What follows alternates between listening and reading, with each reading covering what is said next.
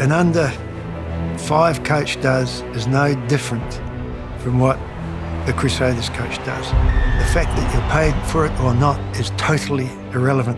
17 finals, 13 championships, we still got the same values, the same work ethic.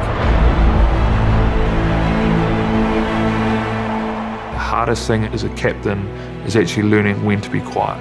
And that's something that I definitely picked up from Robbie. Deansy took me out jet boating, and I'm looking ahead and there's this fork in the river.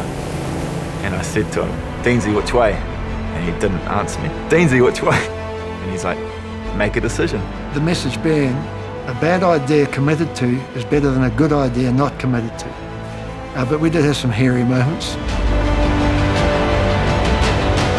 They love their team here in Christchurch. Richie McGaw, what a future he's got in rugby. I select All Blacks, not Crusaders. You know, my first thing is, will he be an All Black? We helped him as a Crusader along the way. We weren't a team of champions early on. We just found a way to be champions.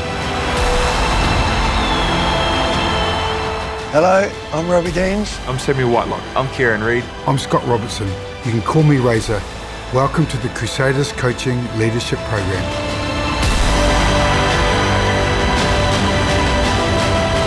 What does it mean to be a Crusader? Oh, it's an emotional question.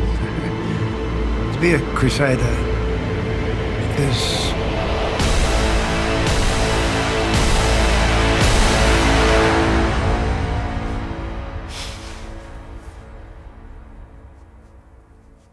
a privilege.